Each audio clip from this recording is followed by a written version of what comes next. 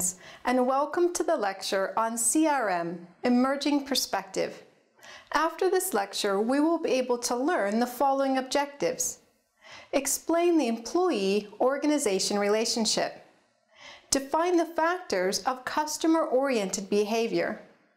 Understand the essentials of building employee relationships. Understand service recovery management. Explain the CRM impact on customers. Understand customer recall management. Explain the important CRM softwares. Let's start with a brief introduction of CRM. Customer Relationship Management, or CRM, has attracted the expanded attention of practitioners and scholars. More and more companies are adopting customer-centric strategies, programs, tools, and technology for efficient and effective customer relationship management. They are realizing the need for in-depth and integrated customer knowledge in order to build close, cooperative, and partnering relationships with their customers. The emergence of new channels and technologies is significantly altering how companies interface with their customers. A development bringing about a greater degree of integration between marketing, sales, and customer service functions in organizations. For practitioners, CRM represents an enterprise approach to developing full knowledge about customer behavior and preferences, and to developing programs and strategies that encourage customers to continually enhance their business relationship with their company. Let us now discuss the employee-organization relationship.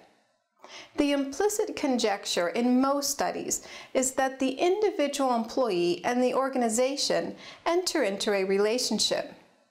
However, since the organization is made up of multiple potential exchange partners, for example, agents, it is not clear who the employee considers when answering questions about this relationship.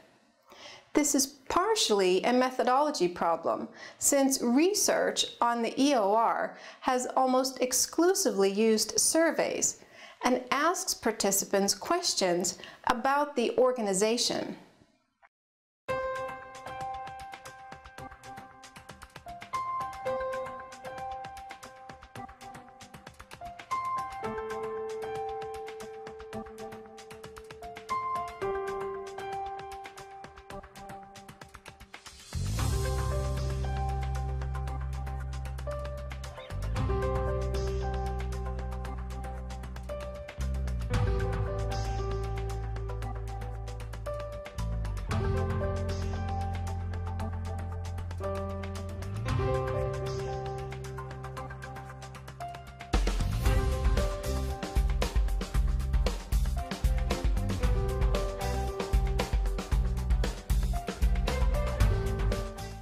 Employee-customer linkage.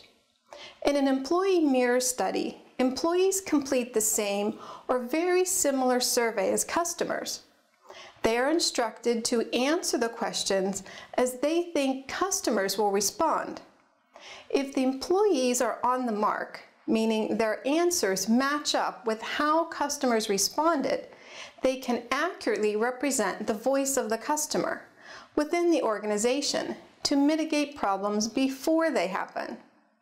If the employees are not in sync with the customers, perceptions can vary significantly and can provide different or even contrary stories about performance. Linking employee engagement to customer loyalty. As a business leader, one spends a lot of time worrying about how one can improve the customer experience, deepen the relationship, and entice them to come back more often and share more of their wallet with the company. The hidden driver of customer satisfaction and sales. A recent Conference Board study found that 4 out of 10 of today's employees feel disconnected from their employers, and a quarter come to work just for the paycheck.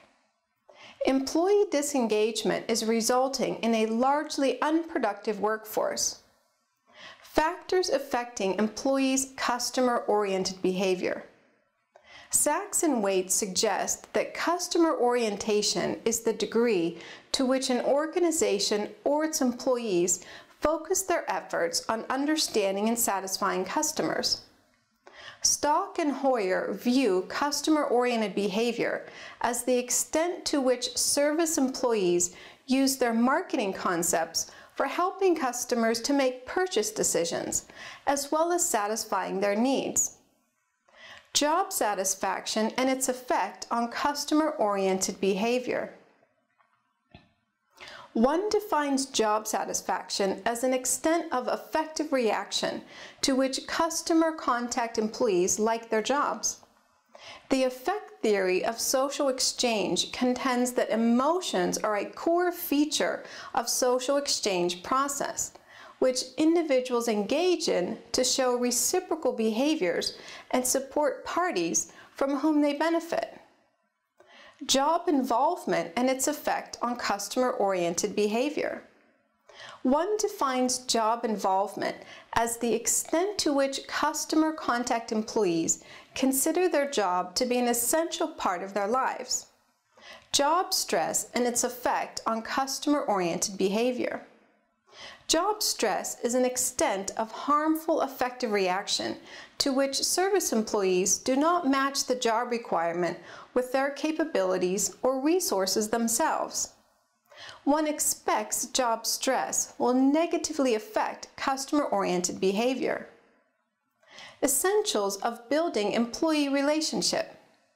An employee's attachment to his or her job, colleagues, and organization greatly influences how someone performs at work. Engaged employees act in ways that further the interests of their organizations. Employee confidence. The Employee Confidence Index, which measures employee optimism about his or her company, stands at 81.4, down from 84.3 in 2009. Employee connection. The Employee Connection Index measures an employee's commitment to his or her company.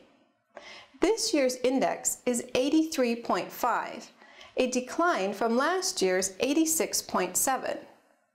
The research indicates that while executive communication and engagement play a role in determining an employee's connection to their employer, it is also important for the employee to feel comfortable sharing information and ideas. Employer connection and commitment. The employer connection measures an employee's perception of how committed their company is to her or him. Consistent with the 2009 results, the Employer Connection Index is significantly lower than the employee connection. What accounts for the connection gap? Poor ratings on 3 elements help explain the gap. The executive team in the company supports and values. The company's executive team exemplifies authentic, open, and honest communication. Receive consistent information from all of the leaders in the company. Communication from supervisors trumps CEO efforts. Employees rate the quality, 51% said it was excellent, and frequency, 56% of the communication they received from their immediate supervisors. These ratings are significantly higher than the quality, 42% excellent, and frequency, 37%, of the communication they received from their CEOs. Advice for senior leaders. The survey results provide valuable insights senior leaders can use to improve their employee engagement, communication strategies, and management practices. Company leaders can better lead and engage by living the company values. Supporting and living the company values is a key driver in improving employee confidence and closing the employee-employer connection gap. Sharing the vision. Employees who know where the company is going and how they can help get the company there are by nature more engaged with their company. Importance of essentials of building employee relationship. Number 1, communication. A manager with strong communication skills is able to instruct as well as he listens. Leadership. Leadership is a crucial attribute that many managers lack despite their job title. Adaptability. The ability to adapt also contributes to a manager's effectiveness. Relationship building. Effective managers should strive to build personal relationships with their teams. Orienting employees during their first few days is an essential step and a management best practice that every business should incorporate into their hiring process, no matter how small your business is. Your new employee orientation does not need to be formal, and it certainly can be, but it doesn't need to be. What is most important is that you have a plan or a system in place to ensure that your new staff are introduced to your company culture and have an opportunity to learn about the policies that are in place that affect them. Now, depending on the size of the company or the company practices, your orientation may include some type of training also. A new employee orientation gives you the opportunity to help your new employee feel integrated into your business. They need an opportunity to have at least a baseline understanding of your vision and your expectations. And in today's episode, I'll share a tip sheet of sorts that can be used to meet with employees either one-on-one, or it can be used as a blueprint for a more formal orientation. So let's dive into a few tips on how to best orient new staff. Tip number 1. Welcome your new employee to the company and share with them the history of the company as well as your organization's mission, vision, and values. You want to let your new employee know, if possible, how their role contributes to the mission of the business, if it's appropriate to do so at this stage in the orientation. And I think it's always a good idea to give employees a sense, even if it's a very general sense, how their role contributes. Tip number 2, share the organizational structure of your company. So what I mean by that is, who is the owner of the company? Are there other individuals who help the owner run the company? Are there other departments or divisions within your organization? How many employees work at the company? Employees are an extension of the company, and they should know these basic facts. Tip number 3, discuss company policies. This is a good time for you to give your new employee an employee handbook if you have one, or sit down with them as you go over any policies that you have online or in hard copy form. Tip number 4, discuss their job with them to make sure that they understand their responsibilities. Let your new employee know that you are available to reach out to if they have any questions or concerns, or let them know who in the organization they can reach out to for that type of information. If you aren't able to speak to your new employee one-on-one during the orientation because you're orienting a larger group, be sure that the employee supervisor has this important conversation with them.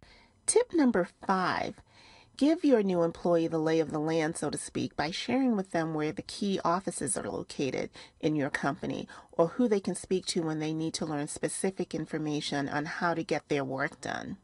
Tip number 6, personally show them around the office or assign someone to do this, as I referenced in an earlier tip. Make sure that your new staff member is introduced to the key personnel in your organization, but don't neglect to introduce them to other business colleagues that they may not necessarily work with day to day, but who they may see in the hallways or in the cafeteria, because it's important for them to have an understanding of who's who in the organization. Now, this is a very short list of tips. You may want to add any other steps that are important for your particular company. Employee customer orientation. Employee orientation.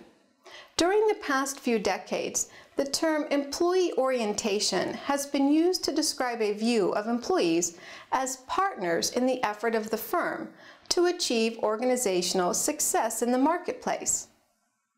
CRM and employee orientation. A synthesis bearing in mind the 4 employee-oriented elements of OC and the CRM sub-processes discussed. develops a theoretical understanding of how specific elements of OC may be expected to affect sub-processes of CRM. Employee-oriented assumptions convey that organizational members are expected to be supportive of one another and interested in fulfilling each other's needs in the work setting. Employee-oriented behaviors. Making CRM succeed. Employee-oriented behaviors of behavior-based performance evaluation and training and development of employees appear to positively influence aspects of the performance measurement, as well as information and value creation sub-processes of CRM. Employee orientation and performance. The evidence provided insights into the positive relationship between employee orientation and aspects of CRM performance, such as quality and service delivery and customer-firm interactions, customer satisfaction, and retention. Did you know, as the first scholar to study general theory development in the field of public relations, Marianne Ferguson investigated the main foci in public relations research. Now we will study the impact on services. Customer Relationship Management, or CRM, is one of the key strategic tools for companies to enhance their relationship with customers. There is a significant impact of CRM implementation on customer services through improvement of customer service, efficiency, and effectiveness. Nevertheless, impact of CRM implementation on service operations management has not been addressed in literature. The conceptual model of adapted technology facilitated service encounter is proposed from literature review and in-depth study of two models, which are the service encounter triad and technology and service encounter model. Service failure.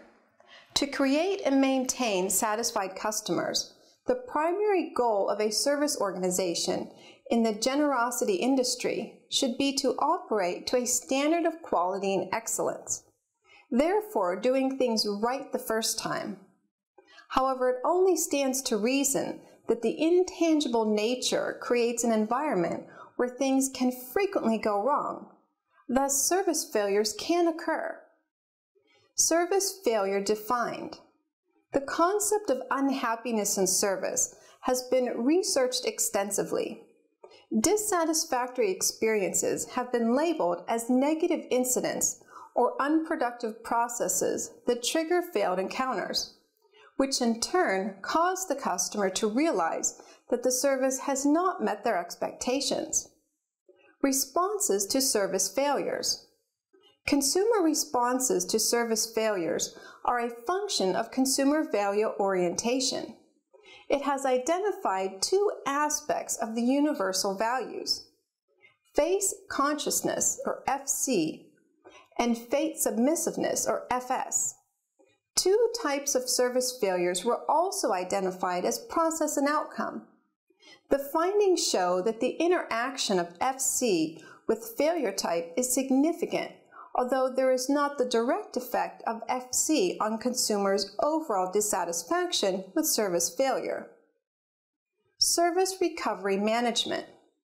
An overhaul is an act or performance that one party can offer to another that is essentially intangible and does not result in the ownership of anything. Its production may or may not tie to a physical item for consumption. Customer recovery. Recent assistance shows that perceived justice is a significant factor in service recovery evaluations. Process recovery. Learning from failures may be more important than simply recovering individual customers, because process improvements that influence customer satisfaction represent the most significant means of creating bottom-line impacts through recovery. Employee recovery. Although most organizations are aware of external service recovery, they are poor at their internal service recovery, namely supporting their employees in their difficult task of dealing with complaining customers. Importance of service recovery. Service recovery has received concentration for over 20 years within service management and service marketing. Goal of service recovery. The goal of service recovery is to identify customers with issues and then to address those issues to the customer's satisfaction to promote customer retention. Service recovery paradox. The service recovery paradox refers to situations in which the overall satisfaction levels of recovered customers exceed those of customers who did not encounter any problems with the initial service. The literature review shows that the paradox is found only under very special circumstances, indicating that it is a rare or even extreme incident. Did you know Tax and Brown argues that a significant factor is the use of information technology to be able to register and follow up complaints? Let's now learn the impact on customers. Most customers prefer good service to lower prices. There are situations where one is prepared to pay a little extra to get a better or more efficient service. Companies that give these added service benefits are likely to be winners. They have a competitive advantage over rivals. Enterprise believes that customer satisfaction is an investment. It is the equivalent to research and development in a manufacturing company. Customer service is an important part of the culture of enterprise. Going the extra mile. The ESQI system is managed by a team at Enterprise specifically set up for this purpose. The team uses an independent telephone survey company to provide the survey results. Customer lifetime value. Customer lifetime value, or CLV, is both a concept and a measure. At its core, CLV is about optimizing each interaction and conversation in order to create an engaged customer relationship, which drives customer retention, repeat purchases, customer referrals, reduced support costs, and possibly even price premiums. Why customer lifetime value matters. Improving the customer experience is good for business in terms of increasing CLV and wallet share, and for internal operations. Specifically, the onboarding of a customer within the support stage represents many potential opportunities and pitfalls for the company. Businesses have up to 7 times the number of interactions with customers during onboarding than in any other step in the support stage. Customers are 5 times more likely to accept complementary products and offerings during onboarding than in any other step in the support stage. Businesses have a 30 to 50% higher probability of retaining the customer in the onboarding step. Customers have a 5 to 10% defection rate during the onboarding process. Customer profitability. Apart from the financial services industry, profiling customer profit contribution or potential for profit at the individual level is rarely practiced. Customers and profit. Customer profitability analysis provides a method to help firms see and understand the profitability of their customers. Customer profitability analysis worth the effort. John Murphy found that where organizations do take the time and trouble to understand customer profitability at the individual level, they are in a much stronger position to make informed judgments about how they would like their customer portfolio to develop. The CPA. Murphy and his colleagues recommend that before getting started, the senior management has to realize that they have an issue with customer profitability. Customer recall management. Protect the customers and the value of the brand. Implementing a smart, strategic recall campaign is essential to minimizing damage to the brand and keeping the customers safe from harm. service that drives customer loyalty. Through our recall management solutions, Alaric becomes a seamless extension of the brand, providing caring and informed support to the affected consumers around the clock. Customer experience management. Customers experience positive consequences of service processes as benefits, while negative consequences are experienced as perceived risks. Rural CRM. It established the CRM in 1992 with the following objectives: to build new rural management knowledge in order to provide creative instruments of intervention, particularly in the areas of education, health, rural enterprises, and infrastructure. Create a new and appropriate breed of professional leaders who have the capability of making rural society vibrant through capacity building, enterprise, and business development. When running a business, it is important to keep track of the clients and all of the interactions with them. It is equally important to get attention to investors, pay vendors, track employee workflow, and much more. CRM software, what to look for. When buying CRM software, one has the option to purchase a program that is hosted on their own server or is cloud-based. Contact management. Every CRM software solution includes features that lets one create individual client accounts and track interactions with them. Employee tracking and support. One great feature found in the best CRM software is the ability to track the employees' interactions with the customers. SAP.